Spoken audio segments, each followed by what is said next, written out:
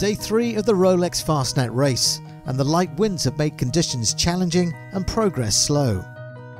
With the focus now on the southern tip of Ireland's rugged landscape, there's been a sense of anticipation for the arrival of the first monohulls to reach the Fastnet Rock off Baltimore.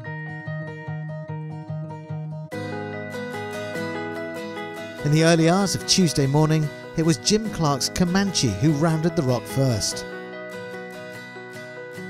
The American Maxi had been trailing compatriot and adversary Rambler, but passed her overnight to lead the quest for monohull line honours.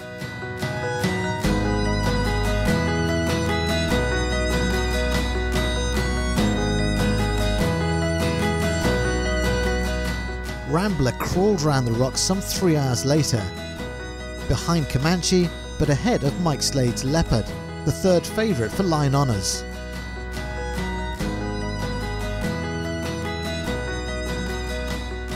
They too have been struggling in the very light winds and ghosted past the rock at a frustrating 2 knots.